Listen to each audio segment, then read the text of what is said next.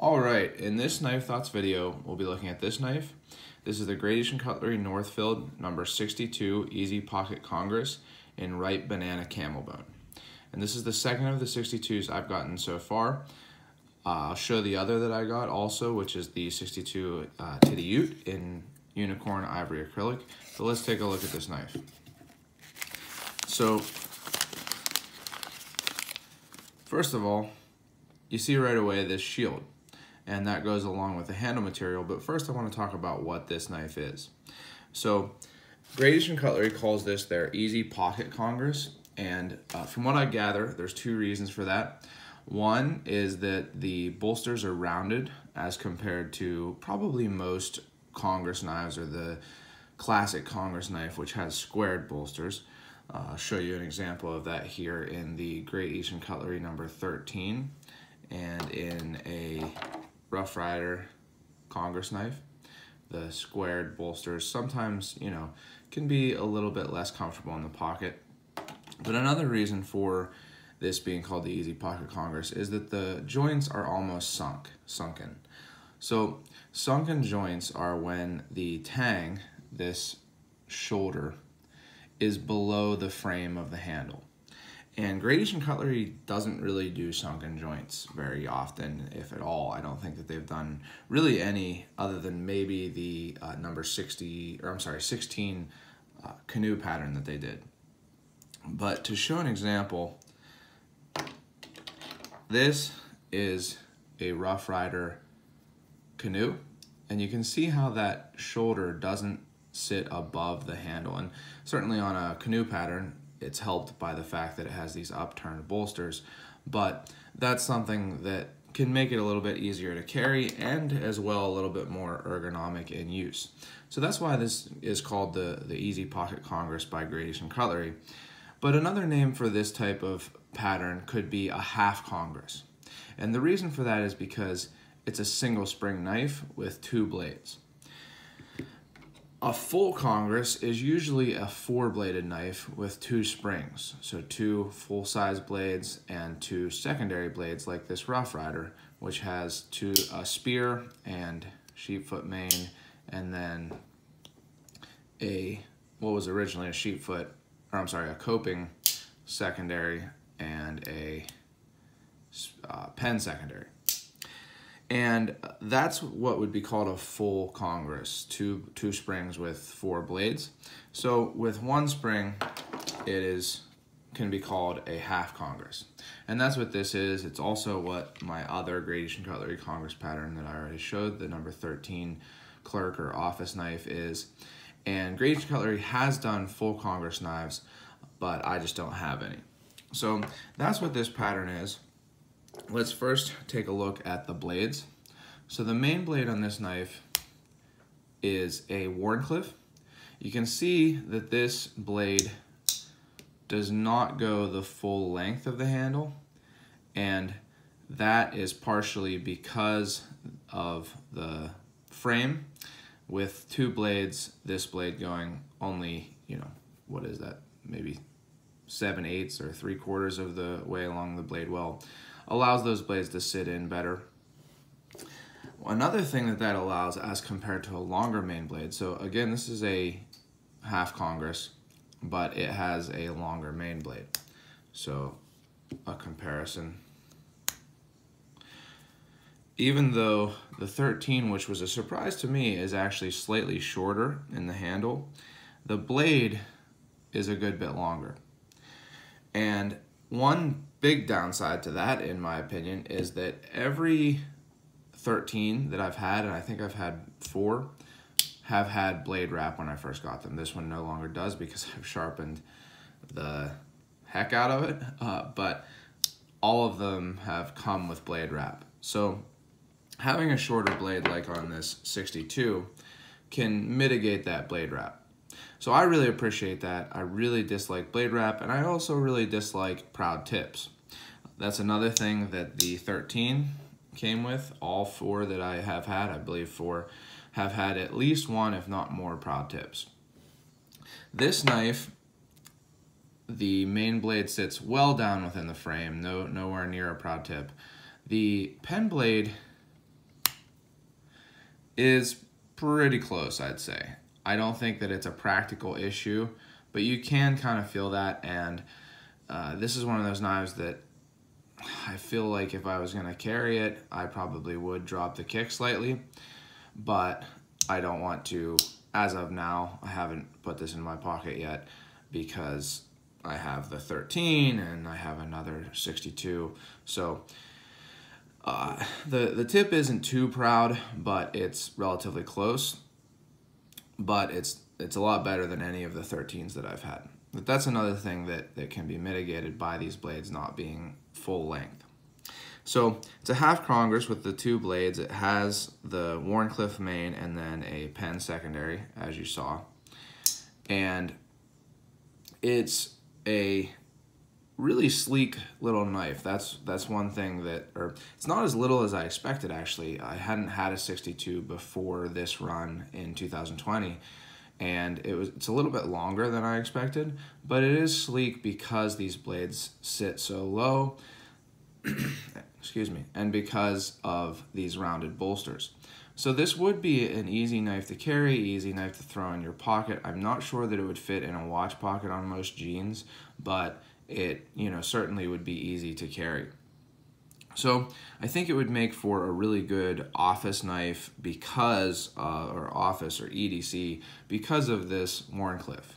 This short Wharncliffe is going to do pretty much any EDC type task you need. Cutting string, cutting cardboard, opening boxes, opening mail. It's going to do really well at that, and really will be all you need for a, I guess, gentleman's pocket knife. I normally carry a modern knife, or one-hand opening, larger knife, along with my traditionals. So the traditionals usually do the lighter duty work, and I think that this would work really well for that. Now, on to the specifics of this version of the 62. This is, again, the 62 Northfield in ripe banana camel bone. And GEC, as far as I know, has done 3 knives with this banana shield. And when they first did a knife with this banana shield, which was the 35 Churchill, I really thought it was fun. I like quirky knives. I like these interesting shields that they do sometimes. And so I got one, and I really enjoyed it. This is green banana bone, according to GEC. Not super green, but very yellow for sure. And I really enjoyed this banana shield. And I actually did get the second knife that GEC made with the banana shield, which was an 85 teardrop jack. It was actually in rotten banana bone, and it was a little bit more rotten than I was expecting. The bone on my 85 with the banana shield was probably more brown than yellow, and I got rid of it because of that. I am wishing now that I had kept it just to have the full set, but getting to this bone, I guess I'd say a similar thing kind of happened. Now, this is camel bone, and one thing to know about the difference between camel bone and bovine or cow bone, which GEC generally uses, and I think most companies generally use, is that camel bone doesn't take dye as evenly or consistently and really as deeply as the bovine bone does. That's actually one of the reasons why Gradation Cutlery and also Northwoods requests the camel bone, or Gradation Cutlery uses it at the request of Northwoods, and then they also do use it on some of their in-house branded knives. And that's because when it doesn't take the dye as evenly, instead of a real uniform color, you get a more varied color, and that makes each knife a little bit more unique. It gives them a little bit more character. But the other side of that is that sometimes they don't turn out the way people expect. That happened with the DLT exclusive blue camel bone that they did on this 62 run. And depending on what your expectation was for this knife in the ripe banana camel bone, I think it could have with this too. If you were expecting the color of a ripe banana peel, which is very, very bright, deep yellow with some brown flecks mixed in, I would say that this isn't quite that. But if you were expecting the color of an actual ripe banana, then this kind of hits the mark. It has some yellowness to it, but it's a little bit more white, tannish, with some brown flecks mixed in. So it's not super bright yellow or deep yellow like you might expect if you were thinking of a ripe banana peel, which they were going with on this one with the green banana, the peel of the banana. But if you were thinking of the banana itself, maybe it's what you were expecting. It's not exactly what I was expecting, to be honest. And I don't think that it's a bad looking bone color. I think that it's a traditional color for, you know, a bone handle. But it's not exactly what I was expecting with the banana shield. Now, some that I've seen online have had more yellow in the handle than mine seems to. Mine has, I think, a little bit more yellow here on the pile side. But, you know, like I said, because of the camel bone taking dye differently, it can vary like that. So that's one of those things where when you're getting a handmade knife that each one is unique, you have to be aware that it might not always be exactly as you expect it, especially with Gradish and Cutlery being willing to do these kind of off-the-wall, unique bone and shield combinations, bone color and shield combinations that they haven't done before. This is the first time that Gradish and Cutlery has done this ripe banana camel bone. And one thing that they did, which I thought was interesting, is they might have noticed that maybe it wasn't quite as yellow as they were expecting, and they also did a surprise run of these 62s with a bar shield, and they called the bone a different color. I'm forgetting right now what it was. I think it was antique gold or antique goldenrod, something like that, camel bone. But they did another version of it where they didn't call this bone color ripe banana bone. So that's an interesting little tidbit. I'm not sure if those knives will become collectible because they were unexpected. I'm not sure how many were made of them. I know that these ones went fast on every site that I saw. So even though the handles might not be as yellow as I expected, people still really enjoy this banana shield.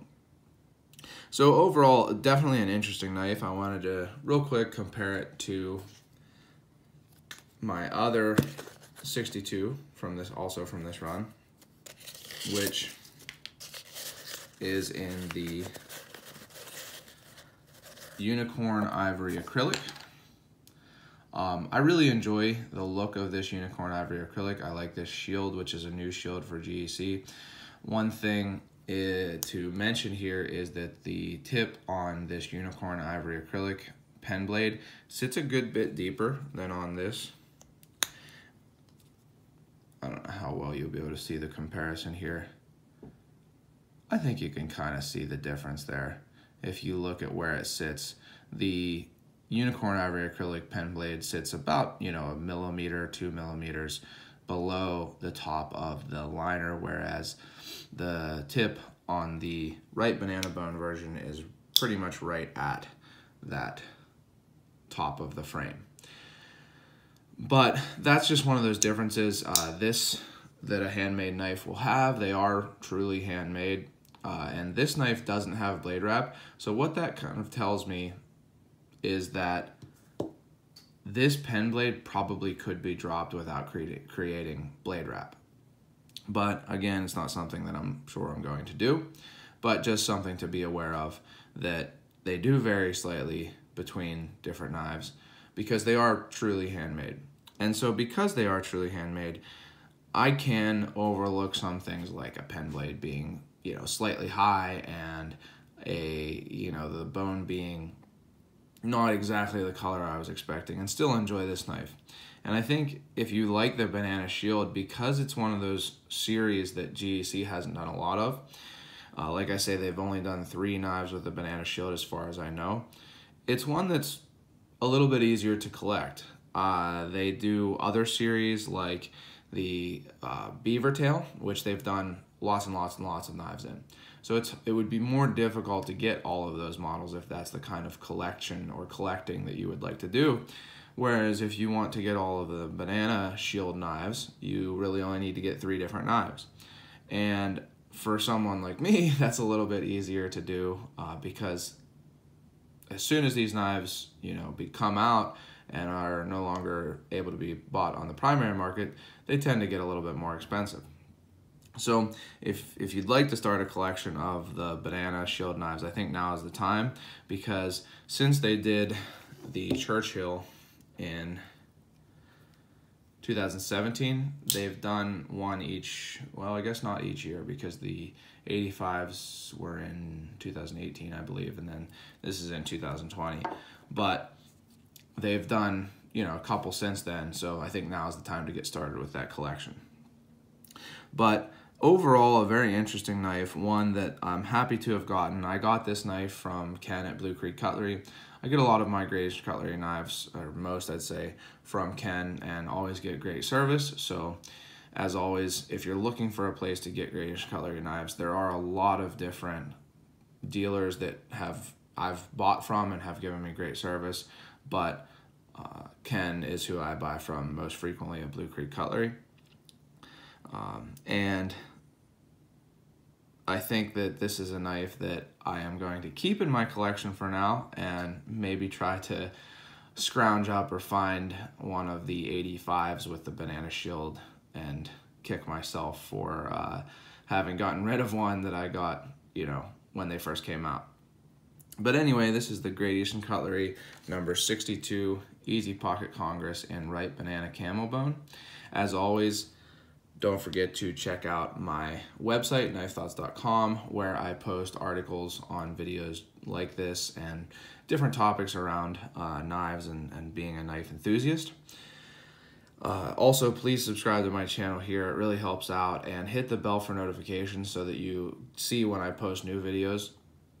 And check out my social media. I'm on both Instagram and Facebook, as well as elsewhere at Knife Thoughts.